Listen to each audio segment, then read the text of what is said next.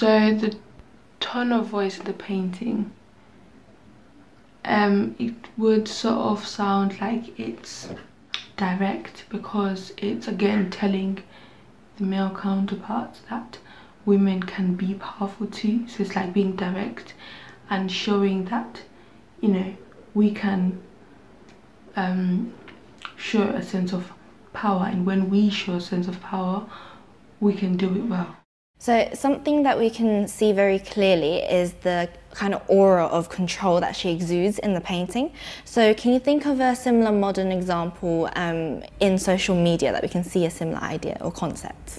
On the surface level, we can use social media, we can take selfies, we can curate Instagram and curate our Twitter stream.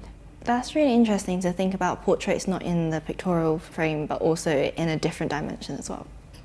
A lot of things can influence how we portray ourselves, such as our interests, our hobbies, our family dynamics, our gender presentations. Well, I'd like to express my personal identity through art. So a lot of the time I quite like to draw. We can also alter our physical images through camera angles, lighting, makeup, filters. I think people express their personal identities using like social media and talking to other people to really kind of like bring an image of what they like the most about themselves. I think one of the most important things about portraits in the 21st century is the ability to keep changing yourself. And I think we live in a moment where people are continually reinventing themselves. We talked about this painting, that what was important about it was the sitter and the person who commissioned it, whereas now I think the artists themselves, and we think a lot about, if you think about a self-portrait, that's often about an artist reinventing themselves and presenting themselves. And artists like Frida Kahlo or Cindy Sherman are kind of brilliant at that. And then kind of performative artists like Janelle Monáe or Beyonce are brilliant at kind of taking an image and just embodying it and becoming it and reinventing themselves.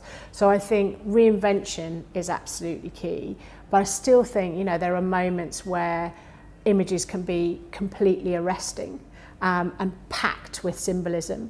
So the best one that I can think of is to think of Stormzy at Glastonbury, and how that was a very particular political, social moment, and that is someone who has a platform and is using that platform, and that he stood on that platform and he had the black bulletproof vest with the Banksy black Union Jack. And I think that image just ricocheted around the world.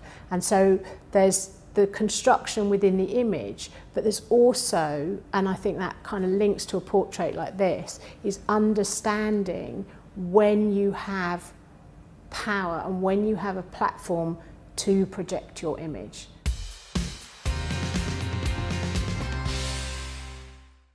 We've been thinking about this question and the themes we've been looking at so far for our own self-portraits. My name is Baba, and I'm here to talk about my response to the Armada portrait. I wanted it to be as close of a parallel to the original as possible, so I used a picture where I felt the most confident, which was one of my selfies that I took on my birthday. And I actually incorporated a lot of things that I see are as important to my identity. I chose purple as the border for this painting because it is a royal and historically regal colour. On the sides of the borders, I used symbols that are found in my homeland of Ghana. So these are actually symbols belonging to the Adinka tribe, and each of these symbols represent a virtue or a way of life within the Ghanaian people. My portrait really is similar to the Armada portrait in terms of symbolism. I've added some objects which relate to who I am, just like Elizabeth did. The whole concept of my portrait is based on a lesson I used to do with my now late granddad. It was called Four Friends and an Enemy. So for me, my enemy is a mirror. Because of how I look at myself, I see a lot of imperfections. And my four friends are my glasses to represent like vision and how I can't see without them. My guitar, because music has done quite a lot for me. It's helped me to manage through quite hard times. A book, which is how I spend most of my time.